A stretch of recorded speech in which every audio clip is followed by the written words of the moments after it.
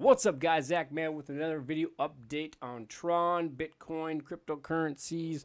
Looking at the chart of Tron right now, nothing too big as far as major moves. We did have a little bit of a big spike candle here, but obviously it was followed by a sell-off. So nothing crazy going on. We're kind of following the 20-day moving average. Although I believe we're going to see some explosive moves close to that 4 cents. 5-6 cents in the next few days, especially by the 28th and after. And I'll kind of explain why that is in a little bit, but Tron is about to be explosive. A sleeping giant awakening is what we can call it. So definitely some big moves coming. Obviously, the 20-day moving average is closing in on the 200-day moving average here, so we should see a little bit of an uptrend starting from there and back to some previous highs of where we've been and kind of beat that as well. So that is where Tron is at. If we look at Bitcoin, what happened? We don't have a Bitcoin chart here.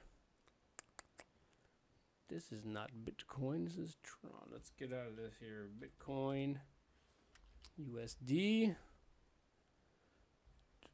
Coinbase. All right, so obviously same thing with Bitcoin. Obviously we had that big sell candle here, and then we kind of going sideways.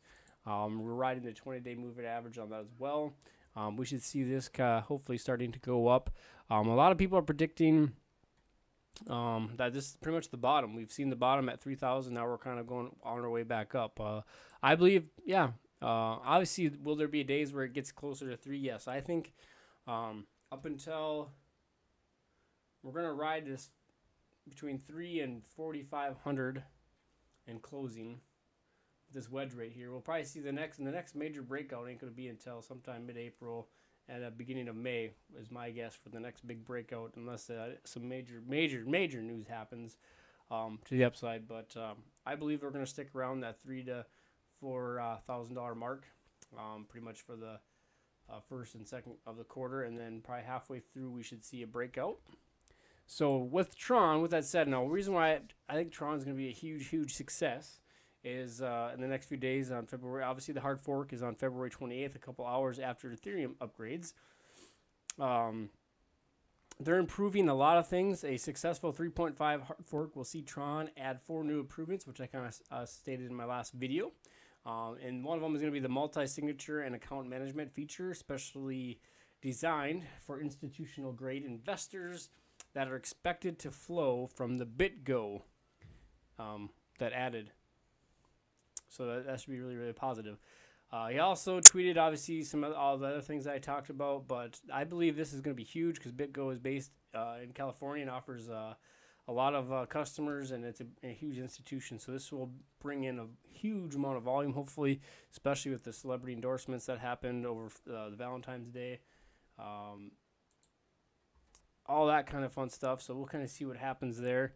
So yeah, I'm looking forward to it. And obviously, like I said, what people are saying about Bitcoin, pretty crazy stuff. The Bitcoin price, like I said, it's been a while, but I think it's gonna, since it's peaked over 20,000. But I think, like I said, it's gonna stay between 50 to, or not 50. Why are all these pop-ups happening? Between 3 and 4,000.